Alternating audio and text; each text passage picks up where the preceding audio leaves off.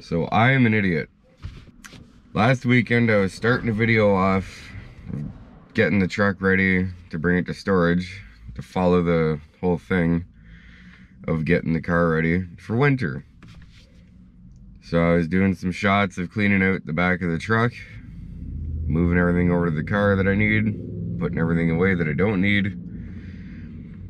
Then I finished that. I went to Canadian Tire to get some fuel stabilizer for the truck, considering it's going to be away for a few months. As I did that, I put my camera behind my passenger seat, and that was it. I put it behind the passenger seat when I go out somewhere.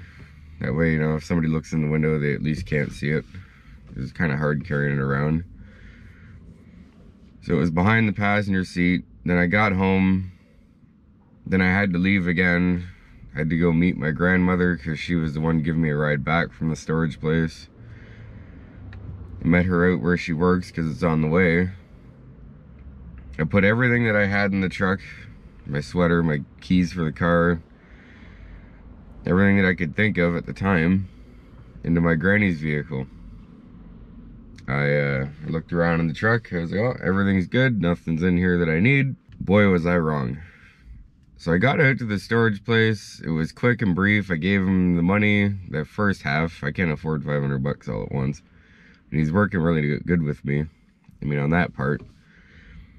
So I gave him $250, put the car or the truck into the storage shed, and then left.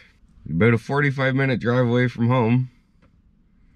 Halfway home, and I'm like, oh fuck, my camera is still in the truck. So I tried to get a hold of him to go back the same day. Never got back to me.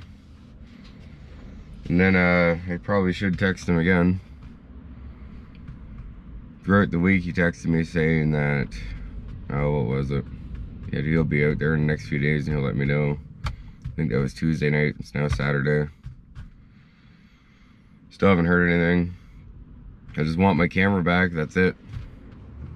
I don't want it sitting out there all winter. I don't know if the battery will fucking start to corrode on it or anything.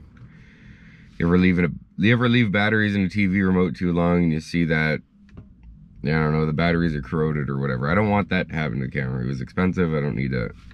And I use it every weekend. So hopefully I can get it back. Right now I'm using a GoPro.